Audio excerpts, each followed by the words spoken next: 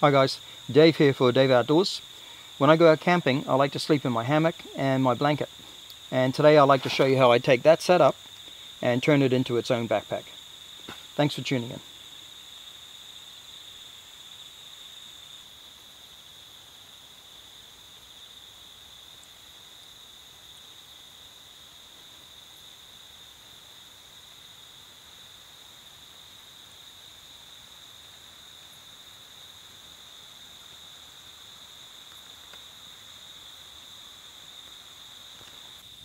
The main part of the backpack is the blanket itself.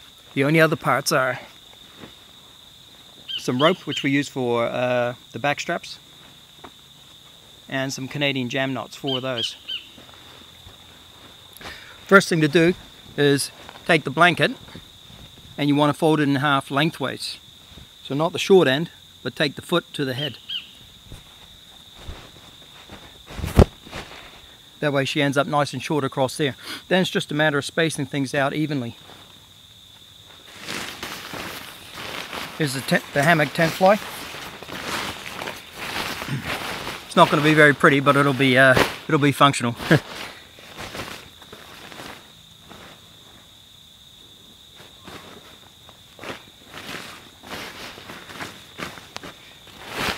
Just sort of spacing it out on the inside like that. Got my hammock here. All the cords folded inwards. When I roll it up, I don't want anything hanging out the edges. Nice clean backpack.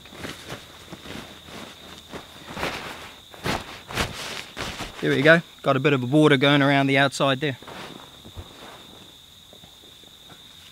Tree hugger straps. This is a Hennessy hammock, by the way. Comes with tree hugger straps. Got a shemagh. I tend to lay everything out. SOL escape bivvy.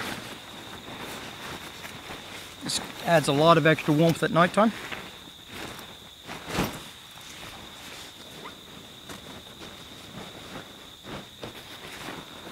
That's just sort of laid in there. You don't want everything folded up on the edges here, because then you end up with these big lumps there when you roll it. So you can put some things in the middle and just pile them up a little bit like this, just to get a nice flat surface. Okay, from there is just the stuff I would use for camping. Got a couple of cans of food. I'm going to put them on either side. Again, trying to space the weight out evenly and get a nice smooth roll at the end of it. I reckon a setup like this, you can pack enough for about 2 days camping, as long as you're close to a water source, so you can replenish your water. But other than that, you can carry you can pretty much carry everything in with you, and your haversack and in your sleeping bag backpack, or your blanket backpack. So a couple of cans of food. You can carry more cans if you like, but the more freeze-dried or dehydrated rations you carry, then the lighter it'll be, and the more flatter it'll roll. I should say the better cylinder shape it makes when it rolls. That's my lead lenser head torch. I stick that there next to the can. The can gives it a bit of a protection when I'm rolling it. Even a big mug like that, sort of odd shaped, can go in as well. I just pack some stuff inside of it. That's my little camping kit: toothpaste, toothbrush, bit of salt and pepper, can opener, spoon, sewing kit, that kind of stuff. Toilet paper and soap. Tucks right inside. Saw.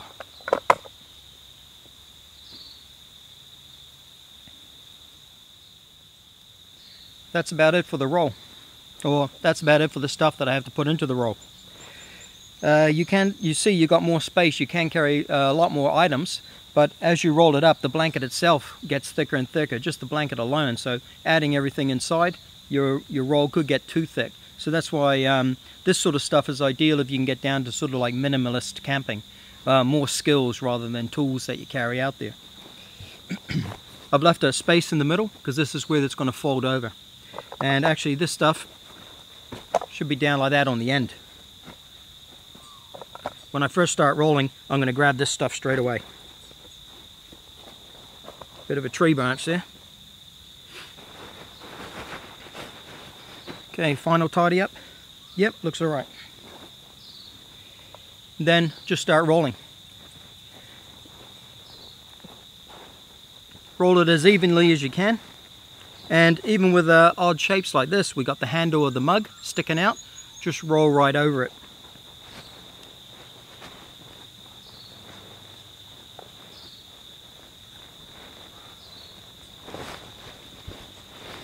As you see, it just rolls right on up.